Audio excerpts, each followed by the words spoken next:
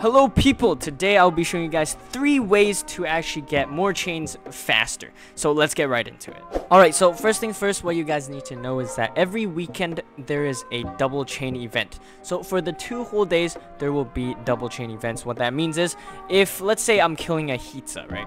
And I kill it, and I'm trying to chain it, you will get double times that chain. So if you kill 2 Hitzas, instead of only getting 2 chains, you'll get 4 chains. Now, the second tip to chain faster is to actually get the doodle that has the hunter trait. Now, the only doodle right now that has the hunter trait is the swapter, and to get a swapter, you'll have to participate in swapter swarm events, which happen randomly at random times. Now, after you have the doodle that has the hunter trait, you have to put it in your active party or else it won't work.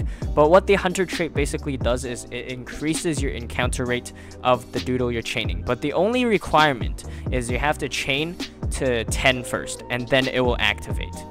Now, some things to keep in mind is that if you have 50 chain of a doodle and you accidentally kill a different doodle, your chain will not be broken.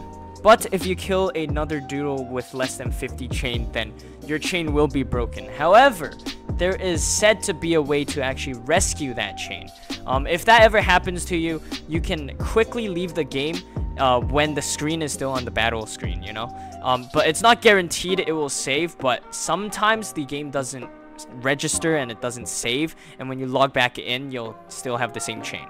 Now, the last way to actually get more chains faster is using chain tickets. Now, there are 2 types, greater chain ticket and lesser chain ticket. Now, for greater chain ticket, I recommend you guys using it on mythical doodles instead of normal doodles. And use lesser chain tickets on normal doodles that you want to chain, because lesser chain tickets you can get from the trait Scavenge, which is from Lipos.